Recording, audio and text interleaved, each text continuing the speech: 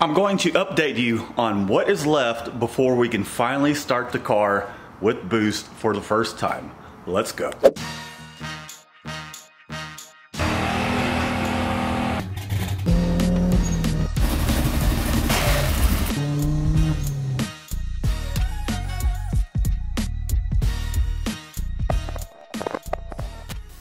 Welcome back to the channel. If you're new, I'm Matt.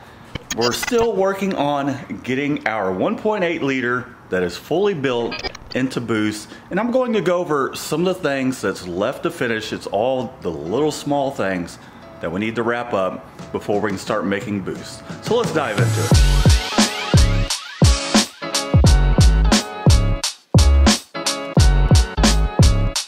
Here is the car's current state. Some of the things that have or has been done since my last video. We got the intercooler all taken care of. I'll leave a link at one of these corners showing how I did that. But one of the things I did is I shortened this down, kept enough length so that way if I want to take it to a track day or something like that, I can just turn this thing around, take the light out. Who knows, maybe we might make a custom kind of induction for where the light is at. But that'll give me enough room to be able to flip this thing around, and if I decide I want to keep the mass airflow sensor as part of the system, we can do that. One of the other things I did is I finally finished up all the plumbing for the coolant. We did take care of that.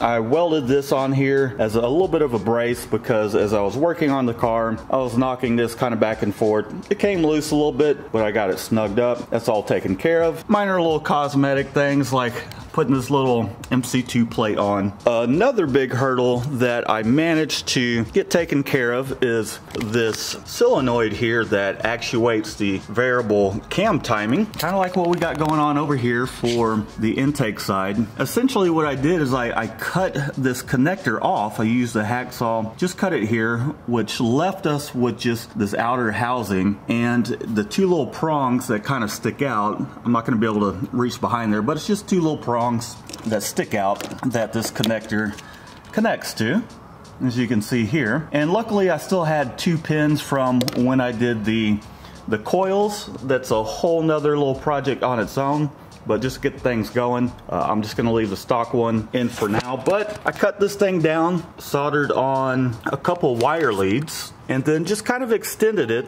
Took this little housing and I basically just did some plastic welding with some zip ties, made the bottom of that housing again, made it nice and strong, extended it. Now it's out the way. The intake is on for good. Some of the other things I do still have to take care of, obviously, is the fuel. I've got a 90 hooked up for now. I have it capped off. The idea is I cut off the fuel line, which is over here. I cut it off and we're going to tap into the hard line down there. And we got some PTFE line that's going to run up to our damper and it will come to the fuel rail. Then it will come out. I was hoping I could mount my fuel pressure regulator right here, but there's just not enough space. So we'll have to send it under, mount it somewhere here on the firewall, and we got to run a line all the way back to the fuel tank so we can return that fuel that's not being used. We've got our new injectors in there, which I'm not sure if I showed that. That will be in an upcoming video. We got those all seated in there. I got this wiring taken care of. So we have our map sensor plugged in. We've got our throttle body all plugged up. Some of the other things I need to do is I need to connect my brake booster, and we also have this kind of evaporative emissions thing here, which basically is just kind of a valve that pulls the gases from the gas tank into the intake to be burnt for emissions. We got to get that taken care of. I got to figure out a way to tee this in with the actual blow-off valve so it gets boost or vacuum, and I'll probably need to install a check valve for the evap stuff because it just there's nothing to keep us from boosting the evap canister back there. The brake line I did check, it does have a check valve built into it, so that's fine. I just really need to get this guy to here. And last but not least, we need to, or one of the last things, we need to plumb our wastegate, in which I do have an AEM boost controller, and I'll show you that in a future video as we install it, how to install it and all that stuff. I think initially I'll probably just plumb the wastegate straight from the turbo, just basically straight from the turbo here. There's a little fitting to the bottom of the wastegate, so that way we're just getting wastegate spring pressure, but I do still need to install that boost gauge, and so we can build as much boost as we desire. Lots of little things to do still. Also still have the NMB2, I think it's called. It's basically a two-step programmer that I need to install, but we'll do that later down the road once we get the thing under boost. So there's just a lot of little things that we still need to do. There's also this little wire here, because this thing just kind of fell out. It normally just plugs into the front bumper. It's also part of the intake air temperatures.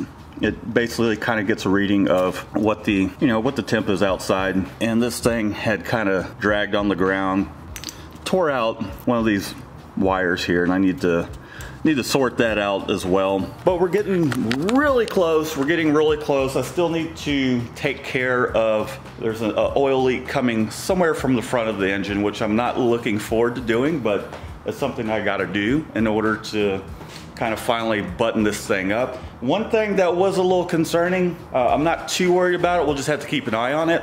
It might just have been metal shavings from when I was doing the head work. There were some shavings that perhaps, man, and I thought I washed the thing out good. There were some metal shavings. It definitely didn't look like anything that was a result of the engine breaking in. It was probably just maybe something I missed, and it just kind of collected over here where this solenoid is at. I cleaned it out. I checked the other side. It didn't have anything in there. So I think it was just from when I did drill out there's a bolt hole. So we upgraded our studs to a size larger, but you have to enlarge in that because that's an oil flow passage way to just oil the whole top end. And I think perhaps I might have missed a little bit and it sent it over here. Not a big deal. Again, we'll just keep an eye on it. I'm not too concerned about it, but I thought I would bring that up. So we're almost there. We are almost there. Lots of little things to do. Work has been busy, been crazy busy. However, it's coming along quite nicely. And I want to wish you guys a happy new year. Lots more to look forward to. And let me know what you think down in the comments. Give this video a thumbs up. I'm still kind of doing videos I don't like to just put out little sections here and there, although I do like to keep you guys updated. But I kind of like to do it as separate systems, so that way other people and you guys as well can learn from it, but it'll also make it towards where people can kind of find specific topics and perhaps bring in some new viewers to the channel that will be part of the crew. Y'all tuning in, and Happy New Year. Y'all be safe out there, and peace out with your pizza.